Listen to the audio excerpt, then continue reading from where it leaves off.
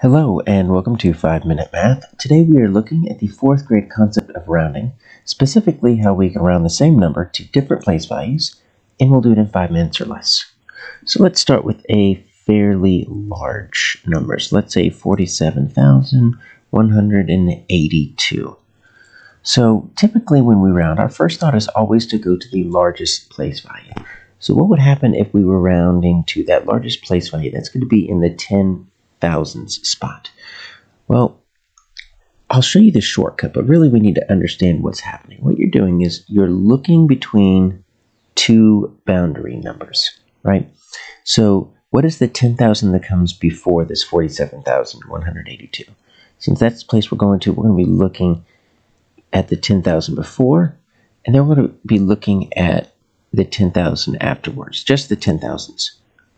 So really what we're looking at is where does this number fall closer to? If I were to look at 47,182, would it be closer to 40,000 or 50,000? Most of you would agree that it's probably going to land right around here somewhere, 47,182, which means it's going to round up to 50,000. Now, let me show you the shortcut version of that. We're going to take a look at what I've just underlined. That's the place that we're going to, the 10,000s place. You always look to the digit to the right. Just the digit to the right. These numbers are going to turn into 0 no matter what. So let's just go ahead and put those in there. That digit, if it is, and I'll put right this over here, if it's 0 to 4, it stays the same. So I'm going to put little arrows that mean stay the same. If that digit is 5 to 9, then it's going to go up. And so this 7 has to decide what happens to this 4. Does it stay the same or does it go up? Well, the 7 is 5 to 9, which means this is your halfway point right here. This is your 45,000. That 7 is going to kick up this 4 and they're going to make it go up. And so it's going to turn into a 5 because it's between 5 and 9. And then the 7 also turns into a 0. So that's what's happening.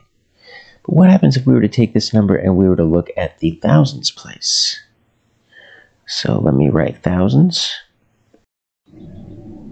Let's also draw a line to separate, and let's rewrite our number, 47,182. But now we're going to this thousands place. Well, one thing I can say is that anything to the left of the number we underline is going to stay the same. So we're going to go ahead and keep that right there.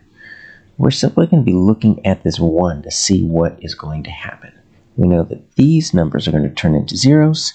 So is this 1 between 0 to 4 or 5 to 9? Well, it's between 0 to 4, which means it's going to say to the 7, you stay the same. So it looks like before it becomes a 0, that 1 tells the 7 to stay the same.